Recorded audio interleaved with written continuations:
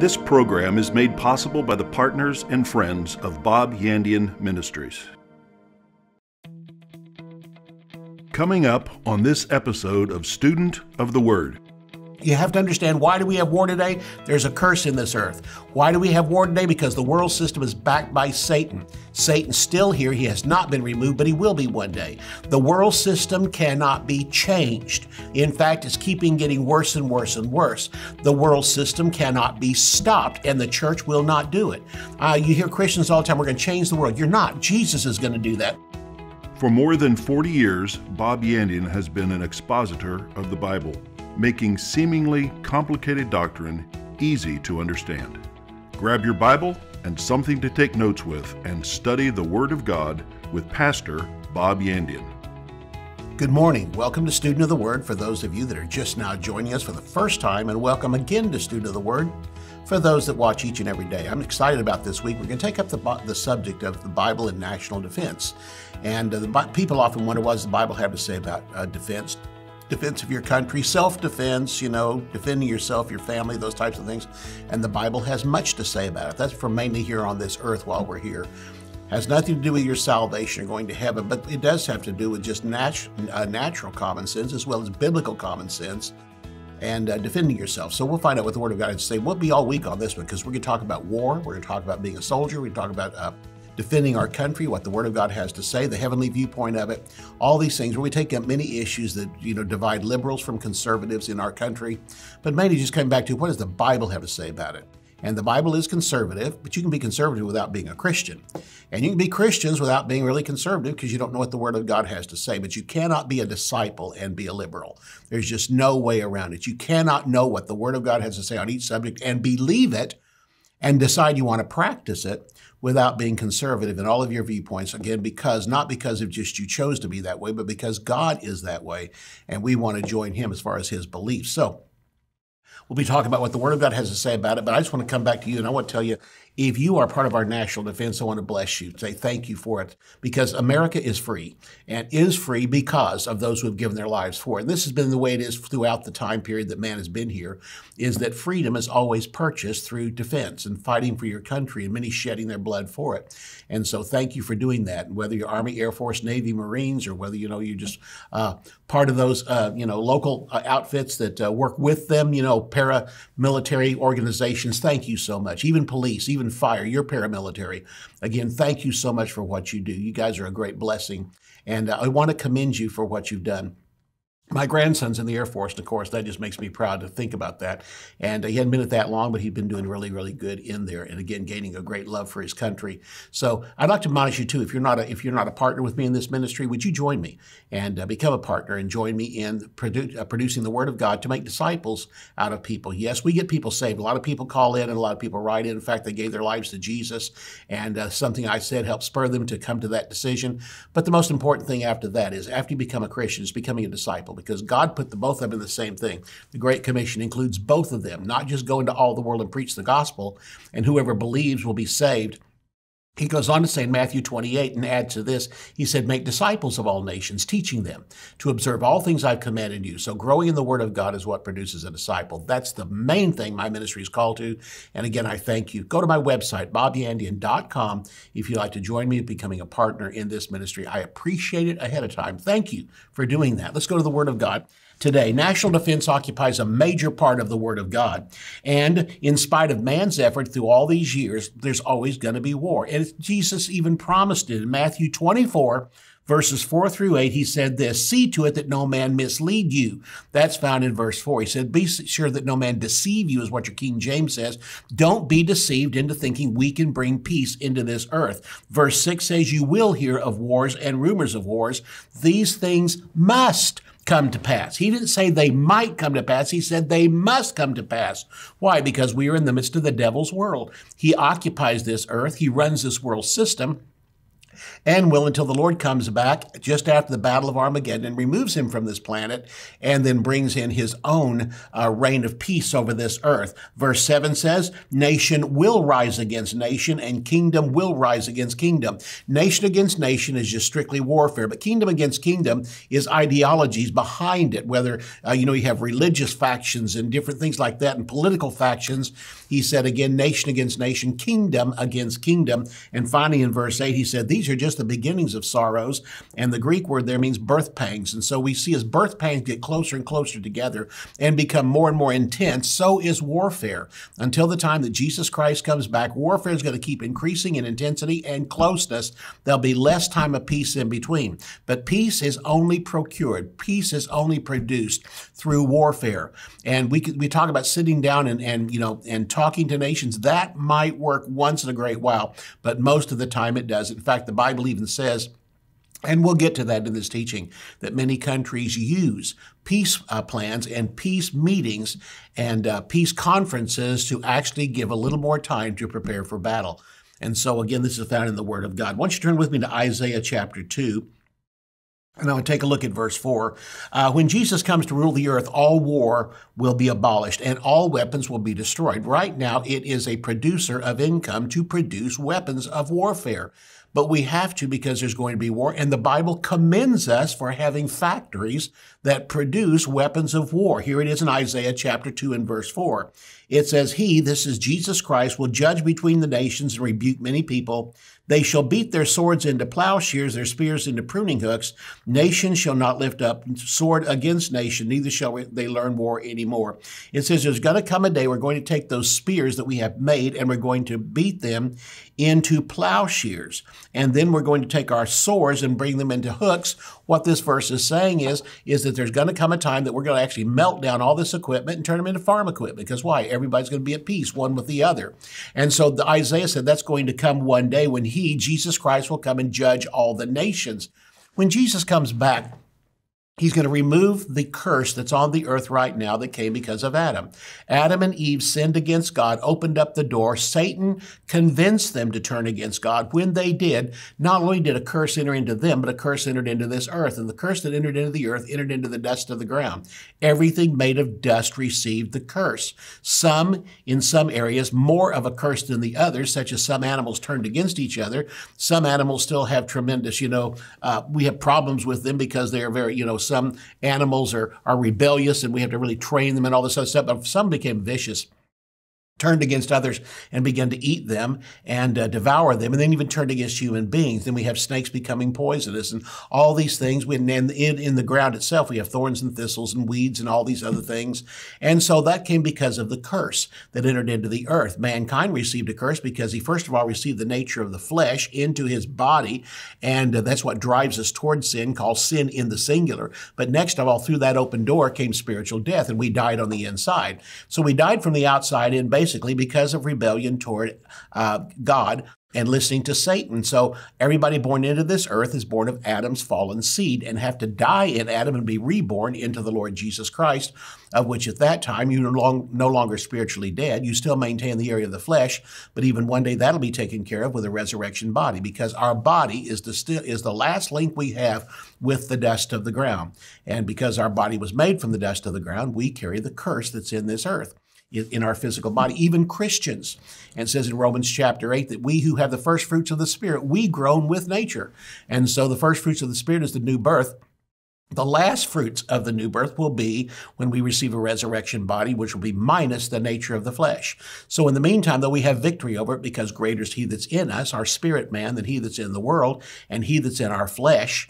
And so when we yield to the Spirit, we will not fulfill the lust of the flesh. So Isaiah tells us there's going to come a day when Jesus will come back. He's going to remove Satan from this planet. He's going to remove all demons, fallen angels. He'll remove all unbelievers. He will remove all religion. And he's going to remove the curse that's in the earth. And the Bible says that on that day, the trees will clap their hands. Nature will rejoice. It said the oceans will clap their hands. And on that day, the curse will be removed from the earth and Jesus Christ will rule. But until that day, there's another verse written. And I want you to look at Joel chapter 3. Joel chapter 3 says, in the meantime, what do we do? until that day comes. Remember that back in Isaiah, he said that there's coming a day will beat their swords into plowshares and their spears into pruning hooks. But look at what we have today. Joel chapter 3, verses 9 and 10 says, "Proclaim this among the nations, prepare for war. Wake up the mighty men. Let all the men of war draw near and let them come up. Beat your plowshares into swords and your pruning hooks into spears. Let the weak say, I am strong." In the meantime, we still need to take things of this earth, melt them down, change them, and make instruments of war out of them. And he says, until that day, this is what we need. We need companies, we need industry manufacturing weapons of war. We need technology going with it to get smarter and smarter and constantly stay a step or 10 steps ahead of our enemy and produce better weapons. Until that time, when Jesus Christ comes back, then you have to understand, why do we have war today? There's a curse in this earth. Why do we have war today? Because the world system is backed by Satan. Satan's still here. He has not been removed, but he will be one day. The world system cannot be changed. In fact, it's getting worse and worse and worse. The world system cannot be stopped, and the church will not do it. You hear Christians all the time, we're going to change the world. You're not. Jesus is going to do that. We're going to stop the world. No, you're not. Jesus is going to do that. We haven't been called to change or to stop the world. We've been called to win souls. We have been called to take people out of the world and bring them into the church. That's what we've been called to do. In fact, the word church means the called out ones. And Peter said it in the book of Acts. He said that God has called out a people unto himself. And this is those that receive Jesus as Lord and Savior. So even when Abraham was saved, he was asked to leave the country he was in because he'd already come out of the world. Now he needed to come out of that country that was so much a demonically backed country and a nation that was filled with witchcraft and other things like that. So we have, again, that's what happened in that nation, and that's what happened in Abraham. So the same thing here comes back to us. We've been called out of the world, but we still need to protect ourselves. We're not going to change the world. The world can't be changed. The world can't be stopped. The world has to be destroyed. That's what Jesus is going to do. He's going to come back one day. And the reason why the world cannot be changed and the world cannot be stopped is because Satan will not change and Satan will not stop. It's attached to him. He is the very image of what drives this world system. He is the God of this world. I was watching on TV one day, and they had a man on there that was very much occupied with rock and roll, with all the music departments, all the stuff, and he was deeply involved in the world system, talked about the different organizations that back this thing, and even brought out the fact, he said, that Satan has always been the God that mankind worships, whether it's institutions of finance, it's institutions of entertainment. He mentioned all these different things. He said he's the one we look to. And so again, it suddenly came to him, of course, he's the God of this world. We think of the God of this world as the one that runs the world, but he's also the God that people worship in this earth. And Satan looks so appealing. Satan looks so wonderful because what he does is he makes evil look good and good look evil. And so there's a complete opposite turnaround. Darkness becomes light, light becomes darkness. All this brings about, again, they said that until that day comes when Jesus Christ comes back, we need to beat our plowshares into swords and our pruning hooks into spears. We need to keep making weapons of war until that day comes because we are going to have it. And again, what are we doing during times of peace? Walk softly and carry a big stick. We carry our weapons and we even talk about our weapons so that nations will not attack us. So man will not bring lasting peace until the church age is over and the tribulation is over and the millennium begins. We'll see you right after the break. I do want you to have a copy of this book. It is excellent. In fact, one of the senators from my state read the book and his daughter completely changed her mind on capital punishment and on killing in times of war because of what the Bible said. So get yourself a copy. See you right after the break. What does the Bible have to say about war and the price of our freedom? Should Christians fight to defend their country? Is world peace even possible? In the Bible and National Defense, Bob Yandian discusses the Bible's answer to these questions, as well as how we, as Christians, are to pray for our nation and our leaders. Topics include the purpose of government, crime and immorality, capital punishment, separation of church and state, and freedom and war. The strength of a nation is the people of God. By prayer and applying God's Word, we can make a difference. To order the Bible and National Defense, go to bobyandian.com or call 918-250-2207. Bob Yandian Ministries is training up a new generation in the Word of God. Because of your generosity and faithfulness, this teaching ministry is able to change countless lives. You will never know until you get to heaven how many people received Jesus, were filled with the Holy Spirit, healed, or found God's will for their life through your support and prayers. If you would like to schedule Bob Yandian to speak at your church, event, or conference, go to bobyandian.com/invite or call 918-250-2207. Man will not bring in everlasting peace. Man can have all the peace conferences he wants. There's nothing wrong with a peace conference to find out what your enemies want or what they're willing to say they will do to draw up a compromise. But understand this, very rarely does that compromise ever work, or does it last any length of time. Look at Israel. And how many times have they had peace conferences? How many times they sat down and talked with the other nations around them and those who want to occupy Israel with them, and they come to some agreement, and then pretty soon the ceasefire is over. It's over, though. The peace plan is over, and there's attacks going on all the time. The same thing is true. I remember during the Vietnam War, how many times we had the Paris Peace Accord. How many times did we meet, and how many times did we talk about it, and it didn't ever come to pass? And they tried, they'd have momentary peace and lay down your weapons and all that, but in just a little while, a day or two, the weapons were picked up again. So again, you cannot trust the world system, trust nations of the world. You have to come back to, again, you might have something signed, and it may work from time to time, but very rarely does diplomacy really work. So peace is purchased through military victory in the meantime. Man will not bring peace during this time of the church age, the coming tribulation. And once the tribulation's over and Jesus Christ comes back to set up his millennial reign at the Battle of Armageddon, then we're going to find out that then and only then are we going to have everlasting peace. Because again, the world system cannot be changed and it cannot be stopped. It can only be destroyed. And Jesus Christ is going to come back and destroy the armies at Armageddon and destroy Satan's plans. And again, he's going to be sent to the bottomless pit. He's going to be sent to hell. And so will all the demons, fallen angels, the sinners, all religion, and again, the curse will be gone off the earth, and Jesus Christ will then rule. On that day, the book of Revelation says the kingdoms of this world. Notice all the kingdoms on the earth are part of Satan's kingdoms. I know the United States is part of it, but we have the best nation in the midst of the devil's world. We have more spiritual, we have more biblical concepts, we have more conservatism, controlling and helping control our nation. But again, it's still called a kingdom of this world. And you say, yes, but I just think God put this nation together. I think he was part of the forming of it, but still a kingdom of this world, and will be till Jesus Christ comes back. And listen, if you think the United States is great, which I do, I think it's the best nation on earth.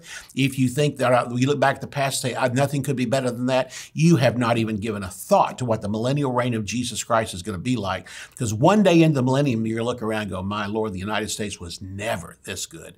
No, because we're going to have an absolute wonderful world leader named Jesus Christ. So again, that will happen when the millennium begins. Peace is purchased through military victory. Mankind cannot produce lasting peace. Winning wars only even then brings temporary peace. But even in the time of peace, you need to prepare for upcoming wars. I was in England one time and they were sitting around a table and they were all talking about the way that England is run compared to the way that the United States is run. And they began to say to us, you know, they said, we offer free medical care. I said, no, you don't. It's taken out of your checks. You don't even see it. If you knew what you actually made and what they took out of your check, you would be shocked at how much you're paying for this health care. And then once you need it, since it's controlled by the government, it's never that good. And of course, a few heads nodded around the table and all that. And then this one man at the end of the table said to me, well, he said, if the government isn't supposed to take care of your teeth and it's not supposed to take care of your body, it's not supposed to produce health, then what's the government for? I said, national defense. One man sitting at the table, an older man, started crying. Tears were running down his face. He said, you know what? You're right. He said, England is in nowhere near defending itself like it did in World War I, and especially, he said, in World War II, where we won. He said, if there ever rose Nazism again, we are in no condition to fight it because we spend all of our money that we should be putting into warfare and into national defense. we've been putting it into these social issues. And so again, we find that man cannot produce lasting peace. Winning wars, again, only brings temporary peace. Jesus, the Prince of Peace, will bring eternal peace after the worst war ever seen on earth. And even Jesus said this is the biggest war and the worst war that's ever been fought. No, never has any war been this bad, nor will any war after it be this bad, and is referring to the Battle of Armageddon. Until then, we need to teach our children about war. Look at Judges, if you would. Judges is back there where the pages are white and still stuck together. You might have to blow the dust off of it because you don't get to Judges that often. But I want you to look with me at Judges chapter 3. The book of Judges is right after, about 5 to 6 to 7 years after Israel came into the Promised Land, took over the Promised Land, and then the book of Judges comes because they forgot the Lord their God. Remember, it was told in the book of Deuteronomy, do not forget the Lord your God when you come to the Promised Land. When you're digging gold and brass and copper out of the hills, living in houses you did not build and eating crops you did not plant, and you're living off the land there because you conquered it. He said, don't forget the Lord your God. Well, they did. They did forget the Lord their God. And they turned from him. And so instead of having the type of leadership God wanted, there came the time of the judges. And that's why it's called Judges. And some of these judges were as carnal as could be. Samson was as carnal as could be, even though he had supernatural strength. And he was one of the judges over the nation. So in Judges chapter 3, verses 1 and 2, here's what it says. Now these are the nations which the Lord left, that he might test Israel by them. That is, all who had not known any of the wars in Canaan. This was so that the generations of the children of Israel might be taught to know war, at least those who had not formerly known it. You know what this verse is saying? It said that God, even though he told him to go in and kill all of those nations and kill all of those that opposed the gospel and all of those that opposed Israel, they didn't do it, but said this was that God knew about it. Now, the King James says God purposely did that. It's that God didn't stop it. And he knew they weren't, because after a while, they began to fight and fight. They got weary of battle. They began to say, oh, well, these guys aren't so bad. We're just going to leave them. And they disobeyed God. But you know what God said? This is what's going to happen all the time. He says, and on top of that, they were there. And he said, I didn't kill them myself. He said they were there so your children could learn about war. In other words, teaching your children to fight against the enemy is part of our natural life here on this earth and what we should be doing. And he said again, this was so the generation of the children of Israel might be taught to know war, at least those who had not formerly known it. There's children that were there at that time, and there were still battles yet to be fought. And so the people backed off, began to take a whole attitude of peace. Well, you know, everything's going to be okay. Let's just sit back and visualize world peace, and we're not going to have fighting anymore. And we've done our part. And, you know, after all, we so handily won this with God's power. Nobody will stand up against us. Don't be so cocky. It's going to happen again because we're in this world, and there's always going to be wars and rumors of wars. And Jesus said, in this, don't you be upset about it, for he says, I've overcome the world. Universal military training is commanded in the Word of God, and there's no such thing in the Bible as a volunteer army. And if you go to Israel today, from the time you turn about 14, you start working with the military, and you do till you're in your 20s. After that, you're on call until you're quite older in life, that if any emergency comes, you can be called right back in the military. Even when you get the point of now you're out of the military, can go back into civilian life and can run yourself a business, whatever, you always know you can be called up at any time. We were over there one time with our people. We've gone over 7 different times to Israel and taken groups from our church. But one time we were there, our guide was telling us, he said, I'm a guide. He said, but at any point, I might have to turn it over to somebody else to do this, because he said, I am always on call, even though I have been out of the military for years. You know what happened? One day we came and he wasn't there. And this other guy said, I'm sorry, but he was called up during the night to go and help fight over on a particular area, a particular front for this nation. And so it isn't a voluntary thing over there. It is something that you mandatorily have to do. And the Bible teaches about this. Universal military training is commanded in the Word of God. There was no such thing as a volunteer army. So pastors, have you ever wondered how to help with our national defense? Then why don't you recruit godly men and godly women to join. In fact, I don't think there's anything wrong if you can do this. I think that it can still be done. You can set yourself up as a recruiting area. You can't teach the recruits, but you can bring them in and bring them over to the recruiting office. And this was done throughout our history, that those who wanted to join the military in times of battle, whether or not it was the battle between the states and our here and all the other types of battles we've had internally within the United States, is that you could join right up there in church. In fact, there was a time we're talked about where one of our pastors of this country was up there teaching on the importance of defending the United States. And at the end of it, he pulled off his robe that he had on underneath. He had on a military outfit. And he told him, he gave him a military uniform and told his congregation, men, you want to join me? Come on. And a bunch of men went out with him and they joined at that time. A church is a great area to recruit people to fight for our country, because you know why? God is the one who helps set up our country. It may not be that godly today. And there's so much things we need to change in our country. We need to come back to some particular standards we have. And the point of it is the United States is the best country in the world. Oh, it's still part of the world system. It's still part of the kingdoms of this world. But we are so far advanced when it comes to spiritual things, when it comes to national things, when it comes to conservative values and home values. And oftentimes nations look at us, call us Pollyanna, call us all kinds of names because they say we're so Puritan. We have puritanical thinking in our country. Praise God for it. That's all I can say. Thank God for it, because we have morality, more morality in the United States than many countries around the world. But it still comes back to this. We are still a kingdom of this world, and we're going to have to fight nations. And America is so strong that oftentimes nations ask us to come help them, and sometimes we do. But again, it comes back to this. We need to help recruit godly soldiers, and that is good for a church to do that. War has always been a part of history and will continue to be while Satan is the god of this world. Ecclesiastes 3:8 says, there is a time to love and a time to hate, a time of war, and a time of peace. There's always going to be times when there comes times of hatred. You say, oh, we're not supposed to hate. Yes, we are. We're to hate evil. When Jesus Christ arose into heaven after being on this earth for 33 years and sat down at the right hand of the Father said to him, enter into the joy of the Lord. And he said, because you have loved righteousness and hated iniquity. Love and hate go hand in hand. Love what should be loved and hate what should be hated. Hating the works of Satan. Hating sickness, hating disease. Even the world calls cancer an enemy. We have days we fight breast cancer and we fight Alzheimer's and all these things because you know why? The world even realizes it's an enemy. It takes a stupid Christian to think God sent this into your life and somehow it's your friend and cancer is your friend and God used it to teach you something. If you did that to your own child and had the power to do it, you would be called a wicked parent. You would be called there a child abuser. God is not a child abuser. But here we're told that again, there is a time to hate, there is a time to love, and there is a time of war, and there is a time of peace.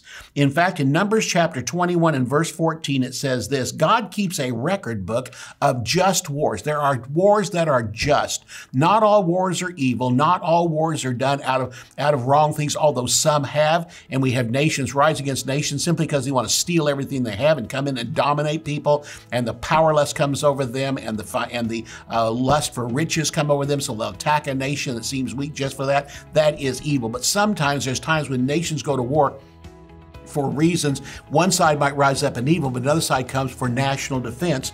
And in Numbers chapter 21 and verse 14, it says, it is said in the book of the wars of the Lord, there is a book recorded of just wars and men who fight in war. In fact, we're going to find out later on in chapter 11 of Hebrews of the heroes of faith, there's a certain section of that dedicated to those who are valiant in battle. We will see you tomorrow as we continue on this subject. Please get a copy of this book. You will greatly appreciate it. The Bible and National Defense. We'll see you tomorrow. If you would like to become a partner with Bob Yandian, visit our website at bobyandian.com and click on Partnership or call us at 918-250-2207. You can order resources, become a partner, or browse free articles and podcasts by visiting our website at bobyandian.com. You can also join our mailing list and receive weekly devotions and the latest ministry updates. Thank you for watching today's broadcast. We'll see you next time on Student of the Word with Bob Yandian.